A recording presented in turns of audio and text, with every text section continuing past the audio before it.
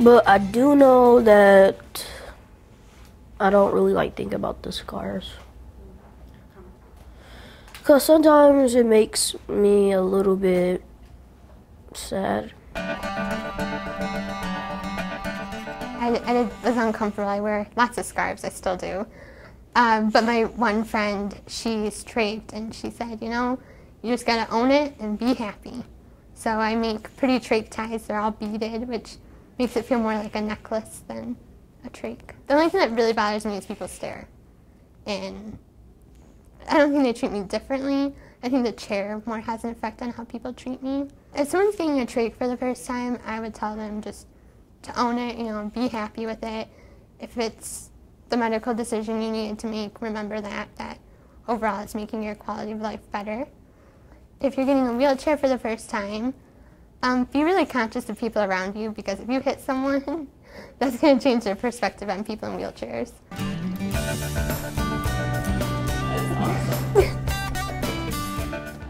Well, I got, you know, as every transplant recipient does, I got the big scar across my stomach. That's the main one. I'm actually kind of more proud of that one than anything. Just looking at it as kind of a good reminder as to what happened, and as to think about how many kids were in the same situation that I was in that didn't get that, and that didn't get the gift of life that I did. So I think that kind of helps bring me down to earth a little bit. I have a few of them up here and one on my neck from the chemotherapy when I was little, and those are kind of the same situation. Yeah, from the meds I am taking, I have hyperplasia in my gums, so they grow a lot faster than normal.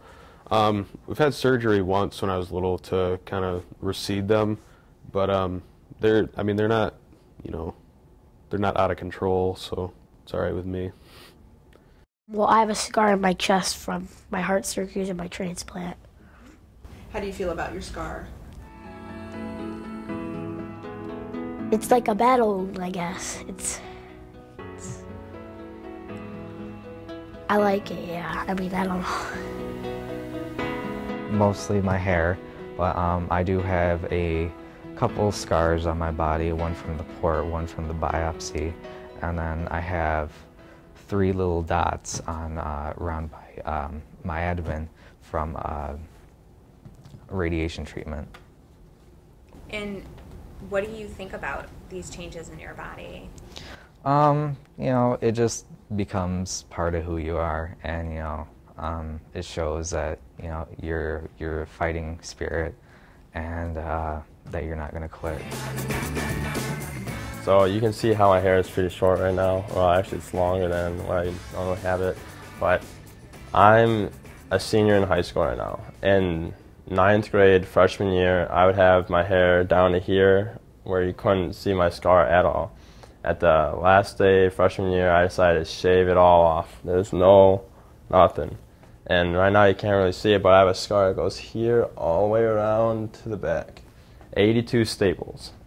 So that was a really dramatic move, and my mom did not like that move at all. And after that, wherever I go, people give me, you know, that stare like, what is that?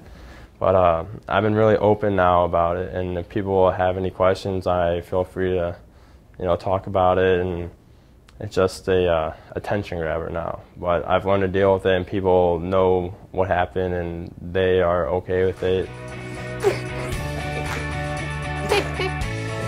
Siblings, check.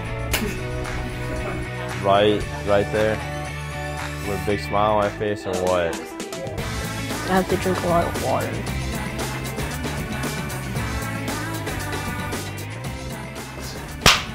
Nice. That is the best. Awesome. Very good. Who do you think's going to win the Michigan-Ohio State game? That's no question. I think we're going to go